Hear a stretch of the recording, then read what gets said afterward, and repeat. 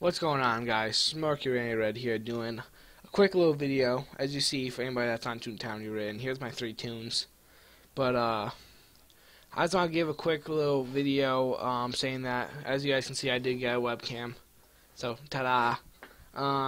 So people who came over from Twitch may have saw some of my update videos from before, but it's a little bit different now. I look a little bit more different. I got a little bit more hair down here that's going to change soon.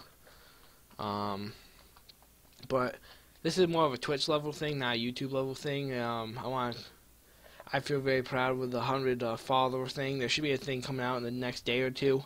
I'm gonna talk a little bit more in depth about my 100 followers, because it did the things I did to try to get to there for a while. But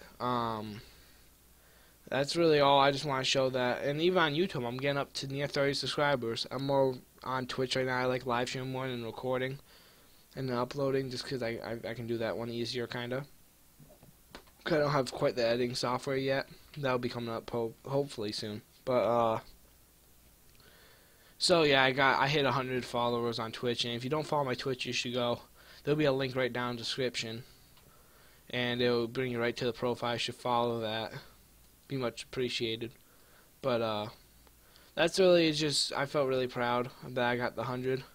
I know I've been working for this for a while, working for that. Did hours upon hours of streaming, and I finally got it. And it's in a tiny community too, where most of mine came from. Most of mine came from Toontown you're in, and that's a very small community of people.